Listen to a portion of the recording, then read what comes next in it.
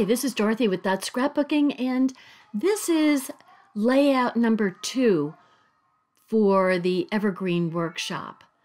So I just wanted to give you a preview of what I'm going to be working on and how it's going to turn out. So thanks for coming by. I appreciate you coming to my channel. And you can purchase, if you like this kit, you can purchase it at dorothy.closetomyheart.com. And I am now going to show you how to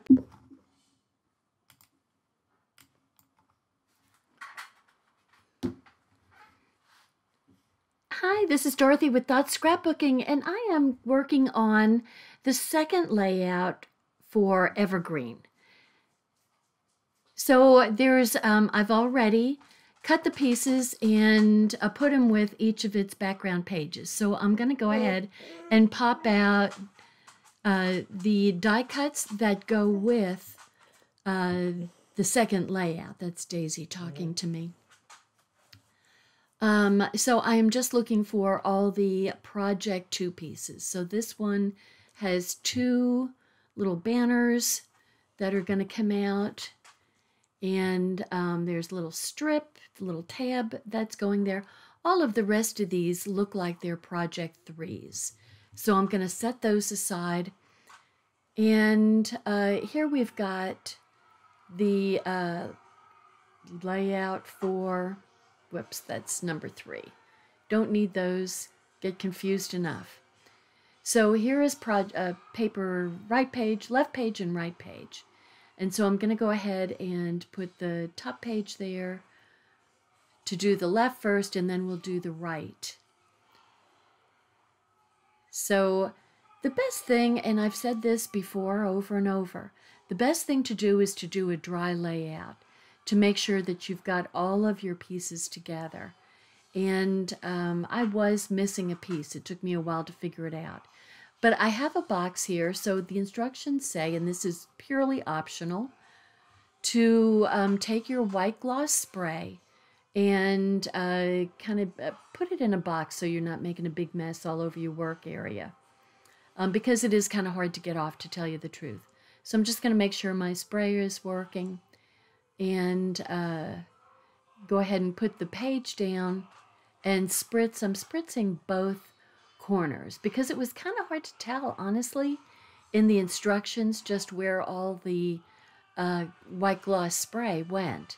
So I'm just going to go ahead and do these corners, and I'm being pretty liberal with the paint, to tell you the truth. I kind of like the way it looks, so you can be as sparse or as liberal as you want to be with your pages. So I mean, I was really tempted to put it all over, but you know, I try to restrain myself.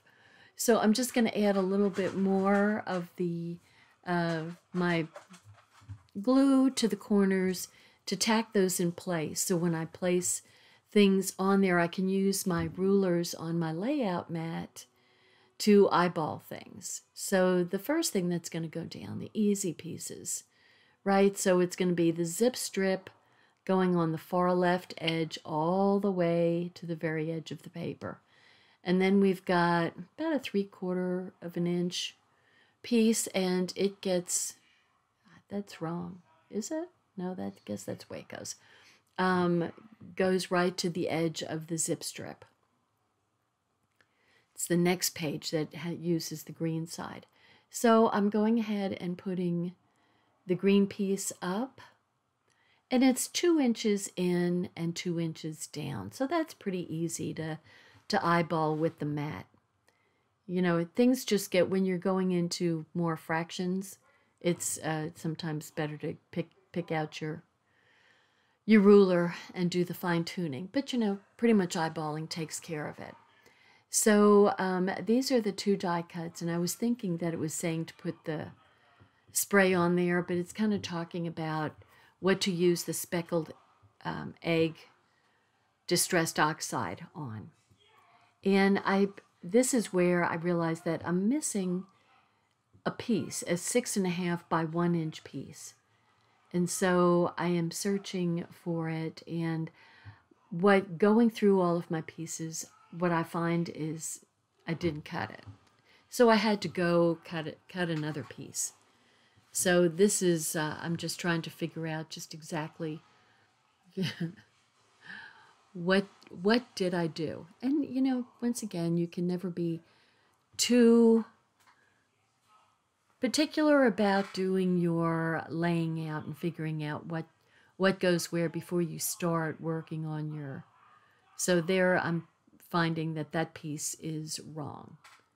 So I went ahead and just got out my bag of leftover papers and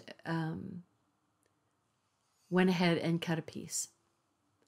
And so it is 6.5 by 1. Pretty simple. And I'm butting it right up to the pine green edge. And then the tab goes right there, about a 1/2 inch, 3/4 of an inch. I'm just kind of roughing, trying to get rid of the little little pieces of paper that hold that piece onto the carrier sheet for the die cuts. And sometimes they stick out. That was a darker piece, so they kind of stuck out. So this goes on top of the pine, and you just want to make sure you've got your notes going in the right direction.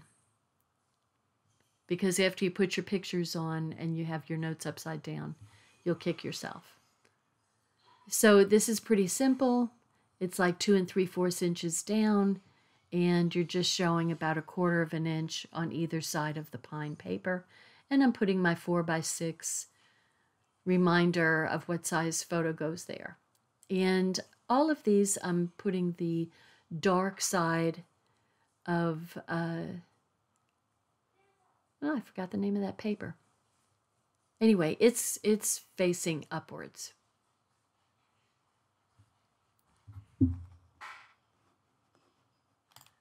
Okay, that color is acorn, so I'm using the darker side of acorn. And it gets a 3x3, so it was cut at 3 1/4 by 4 1/4. And I'm going to put the die cut music circle on top of the scallop circle. And I am going to go ahead and cut that in half. I'm going to put those two pieces together. Excuse me. Cut it in half. Hiccup. So I'm trying to figure out what to do over there. So before I do it, I'm going to go ahead and start doing the cluster that is on the left-hand side of the page. So this is the title, and you know, it's like snowflakes. What is it? Like snowflakes, we are all beautiful in our own way. And I am going to go ahead and pop it up with some of the thin foam tape. And that way it makes it a little bit easier to tuck things underneath, because there's a few things that go under. But it's not sticking up a whole lot. So I'm just kind of putting it like that. Now I will come back and do, so that's a circle with a heart cut out, and I went ahead and left the heart on the carrier sheet because we'll use it later. So it's kind of a neat thing. You have this circle, you have two pieces of embellishment that are, you know, one piece that can be used with two pieces. So kind of cool. So I'm putting my little green fronds down. I love those things. And I like they're on all the layouts. So I'm going ahead and popping out all of these pieces, because there's, for one thing, there's not too many of them, and it just makes it easier to see what you have. And I'm keeping them all in the bag.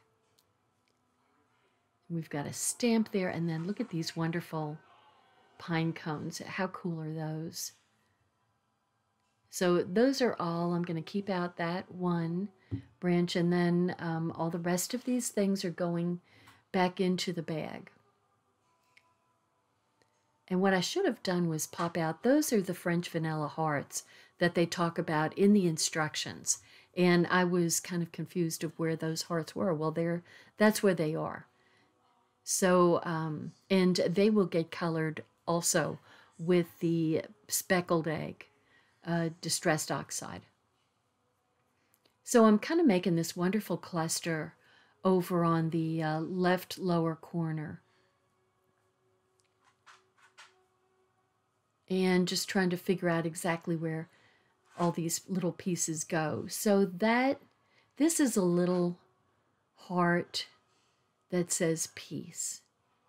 It's not a heart, it's an pine cone that says peace. Which, if only, because good grief, we're in a mess.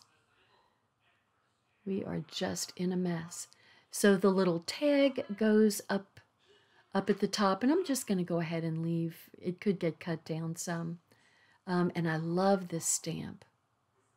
Really love that. And I just got all of my Christmas stamps to go on my cards. So if you haven't gotten your Christmas stamps at the post office, I was upset with myself because last year I missed getting Christmas stamps. They had run out completely. So see, there's that craft colored heart that's going in the circle, and now we still have the little blue circle left. I'm thinking it goes there, but it doesn't, so don't put that there. That is one of those French vanilla hearts is supposed to go up there. And see, because that heart blends too much with what's on the background. So I kind of wanted to do the speckle all around the title, but what I'm doing instead is just adding this hint of color in the center of the title. So I love that. You're adding detail. Anytime you're adding detail, you're adding interest to your whatever piece you're doing. And so always try to, if not, these are the vanilla hearts and the snowflakes and flowers and all these wonderful pieces. So anytime you can add interest, I would suggest you do so, either in terms of the height of the elements or a little bit of color that you can smush on something. So I'm taking these vanilla hearts, and they say to add a little bit of the speckled egg, distress oxide onto the hearts. Now I spend a lot of time trying to figure out where the second heart goes. It goes on the next layout. So I tried, and I thought because they had you do 2 of them with this part of the instructions that it had to have gone there. So see how that heart shows up much better there than the same color heart. I about drove myself crazy trying to find where that heart went. So this little snowflake, the snowflake sticker goes on there, and then we're going to pop out these little branches because they go with the green fronds. Just going to add a little tack to the bottom part, and then it goes underneath there. So look at all the layering there. You have so many different layers of things that it just makes for a super interesting cluster. So when you make these clusters, you want to have a bunch of things that coordinate with your papers, with your colors of your layout, and it just adds so much interest. And it's nice to have it all around the title to kind of highlight the title. So here are all of our French vanilla pieces that we're going to pull out later on. Ooh, there's a lost snowflake that got on there. I don't even know if I find that.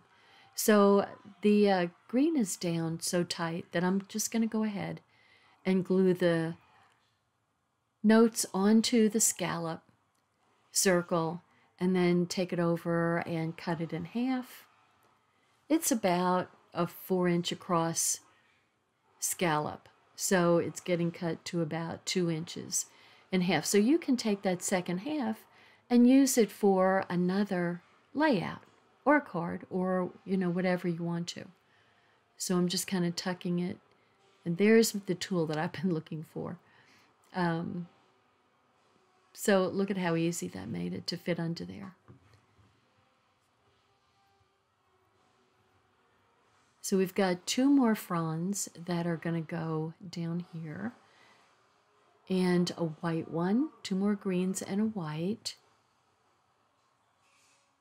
going to go ahead and put those down. So I'm just putting it on the very end to hold it in place.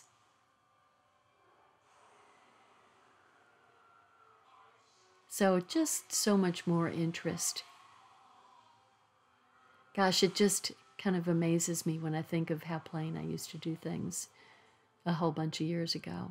I'm so grateful that Close to My Heart has kind of shown us how to add embellishment with adding to the page rather than taken from it by putting in too much stuff. And so they've got, you know, really good artists that really help us make something that we're really, really proud of. And, you know, I'm grateful for that. I, not being a very artistic person, I really appreciate when, you know, somebody can give me the instructions. You know, it's sort of like, I'm not a chef, but I can cook. And I use recipes. Now, will I adjust those recipes? There almost isn't any recipe that I follow 100%.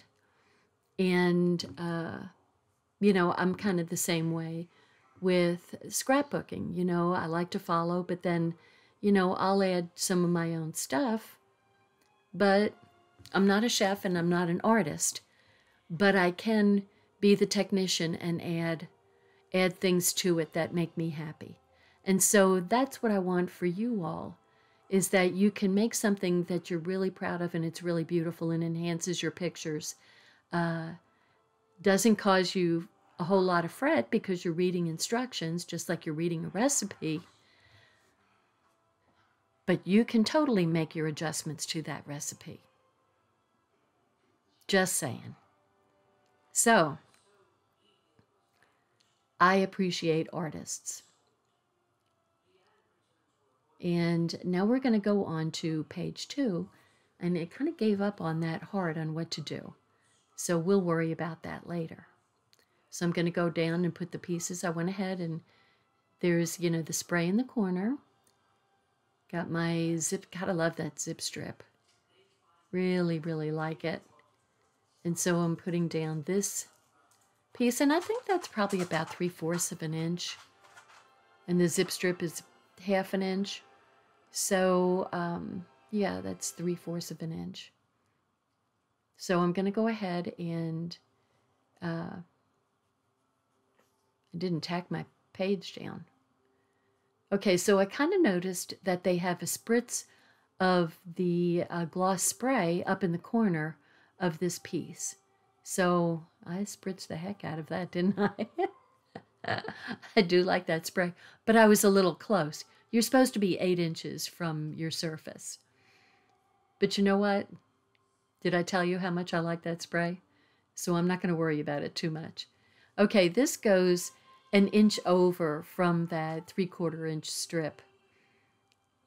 And now I've got it. It's all wet, so what am I going to do? So I'm just going around the outside edge, and if it gets on the inside of that background page, it's okay. So and I'm coming down like 1 3/4 inches down from the top. And here we've got another piece of that paper, but the music on the other side is going to show. So you want to make sure that you've got your notes going in the right direction, except I realized that, oop. Okay, number 1, let's get this tacked into place. First things first. And do you ever notice how many pieces of paper I end up having stuck to my hand or fingers? Okay, this green piece, it goes down next. And it is, I drive myself crazy. Okay, we're going 2 inches over and like 1 inch down, or 3/4 of an inch down. And there goes the music. The music is kind of has a 1/2 inch clearance above and below, top and bottom. Okay, so here's our acorn background for our pictures. And it is, relax, Dorothy, 1.5 inches over from the side, from the left side, and I'm going to put my 4x6. Yeah, that singing in the background is really loud. Have a movie going back in the other room. Okay, so I've got a piece of pine that is going over to the side here, and it actually goes under that color. That's right. And I'm trying to get it. So that strip, that longer strip, is going to hold 2 3x3s. Now, I will tell you, you've got plenty of space. If you want to put a 4x6 picture there and have a 4 1/4 by 6 1/4 piece of acorn, you could totally do that depending on the pictures that you want to go there. But this is just about 1/4 inch longer, so it's about 6 1/2 by 3 1/4. So 2 3x3 pictures are going there with about 1/8 inch in between or so, 1/4 inch, about 1/8 inch. And then we have another piece of the dotted scallop. And I am going to cut that down so that there's like, what was that? Maybe about 1 inch or so of the scallop circle. I think that's what I cut off, is about 1 inch of the scallop, and I'm scooching it under the acorn, just kind of getting it under there. And so I'm going to scooch it to try to center it. Scooching, scooching. There we go. So now I have 2 pieces of the scalloped circle that I can use for whatever I want. And I will be making another, probably a single page layout with whatever I've got left over, and maybe a couple of cards. So I'll do that as I develop it. Now look at this piece. So this is going to go, so there's a sticker.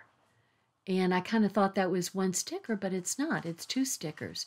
So it's this frame that goes here on top of the green. But then I cannot find, for the life of me, the piece that was supposed to be in white on the center. So, I mean, I looked and looked and looked and could not find anything. So I mean, maybe I'm overlooking something. There's always that possibility. But what I ended up doing, so I'm taking time here and putting all the other pieces in place. So this little sticker goes up there. You can place your pine cones up or down depending on how you like them. I have a tendency to have my pine cones go down rather than up. But it's just whatever your preference is. And then this lantern, and isn't that a fun shape?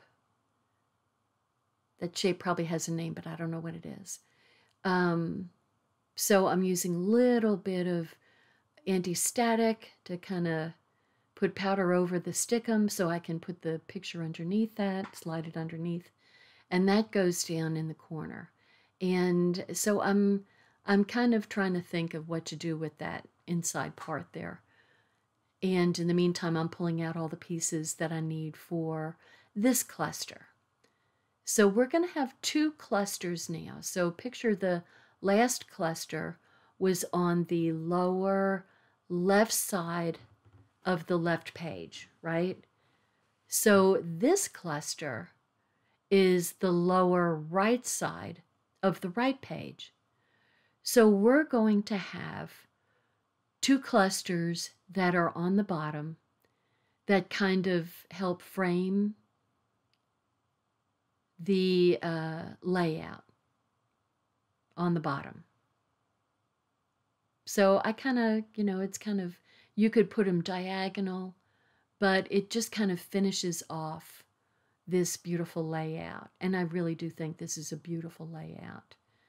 So there's a little, I think that was the love or maybe joy. And this little center part goes right in the middle of that scallop. So if you notice, we've got a repeating scallop and which is a really nice design element to have some of your design pieces complement each other. So we've got scallops going, and so it just makes everything all kind of make sense and go together. And that's another design element that is an artistic thing that you see in architecture and in different places, but copying a element, if it's a scallop in this case, or the house that I used to docent for at the Dallas Arboretum, their element was an octagon. So the house, if you split it in half, was an octagon. The foyer, when you walked in, was an octagon. The baptismal font that was there, that was 800 years old, was an octagon. And you saw octagons all over the place. It was so darn cool. And that's where I learned to appreciate having the same element carry through a particular design you're doing. So I'm just saying. The other piece that I'm having a hard time with is there is like this, it looks to me like they cut the bottom half of that journaling card off, because I don't know where else they got that little piece that looks like that. I don't like doing this, but I can still use that as a journaling card. And that is going to go right along there. And it just adds a little something to that. Layering just completes a design. So this little heart that I used on the other page is now going there. And look at how much better that heart looks there than it did on the first page. So that's how you know it didn't belong on the first page. So I love that. Now, so I've got all these other things, and there's my puzzle. What do I do with it? So I looked at all the pieces again. I went searching for stuff that I may have missed in the die cuts, and I'm puzzled. So what I do is I take measurements. That doesn't fit. None of the elements there fit right. So what I'm going to do is take a piece of French vanilla from the leftover pieces that came with this whole kit. There was a big piece of French vanilla cardstock left. I cut it to 2 1/4 by 2 3/4 and ended up making a tiny little frame around that little piece. And then off camera, I will add lines to do my journaling on that. So look at how cute that looks. I'm happy with that. I'm happy with that. I made my own little frame, so I've got a multi-level frame there. So there we go. And that's it. I hope you love this evergreen. I think this is a wonderful, wonderful, those are the pieces that I have left. I'm going to put them in with all my other pieces, other die cuts and stuff. So this is evergreen. I think it's an absolutely wonderful workshop. It's great for winter scenes. It's got kind of a festive element to it, but just perfect for winter scenes. So there we go. Look at how gorgeous that is. I think it's gorgeous. I really think this is really beautiful. Just straightening out my camera. Look at that. That looks better, actually. So thank you so much for watching. And you're as beautiful as a snowflake. Take care. Bye now.